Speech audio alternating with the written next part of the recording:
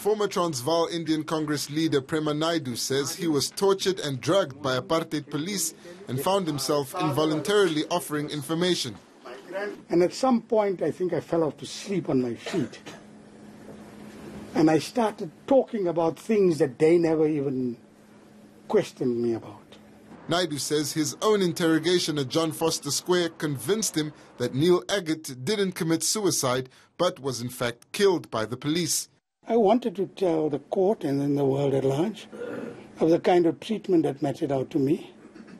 And I have no doubt about it that Neil Aggett was given the same treatment, or probably even worse.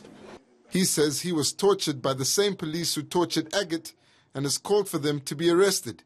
The people that interrogated me, and I think Neil and others, never came forward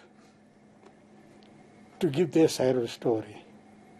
And I think the law must take its course, and if need be, they must be prosecuted. Agget's sister agrees.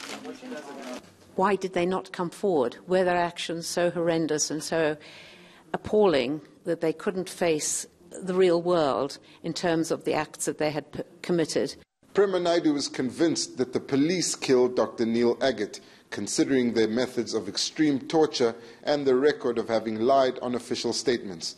Naidu will continue his testimony with cross-examination on Monday when the inquest resumes. Govan Whittles, Johannesburg.